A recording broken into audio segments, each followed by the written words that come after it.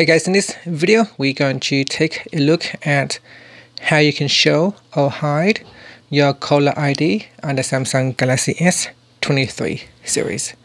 First, tap on the home button to go back to the home screen, and on the home screen open up the phone app. Next, in here, tap on the more button at the top, and from the pop-up menu tap on settings. In the code settings page, go down and tap on supplementary services. Then at the top, tap on show your caller ID. Now by default, it will set to network default, which means your caller ID will always be on. So if you tap on that, it will have a pop-up menu. In here you can choose never. This will hide your caller ID. Or you can choose always, which means it's always going to show your caller ID.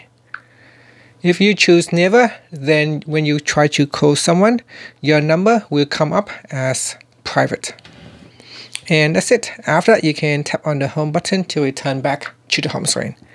Thank you for watching this video. Please subscribe to my channel for more videos.